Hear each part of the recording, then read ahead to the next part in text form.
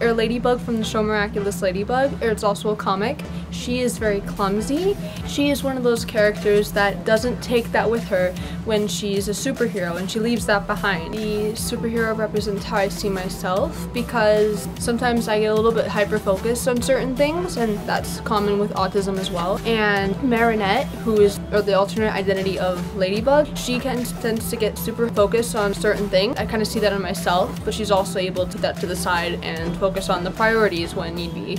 Well, so the whole show is kind of focused on if you have negative emotions, the supervillain Hawkmoth will akumatize, which is kind of like turning you into a supervillain temporarily. The superhero Ladybug to kind of show the person that got akumatized from having those negative emotions that she cares about them and that they can get out of that, and then that's how they de-transform aside from the magic part of it.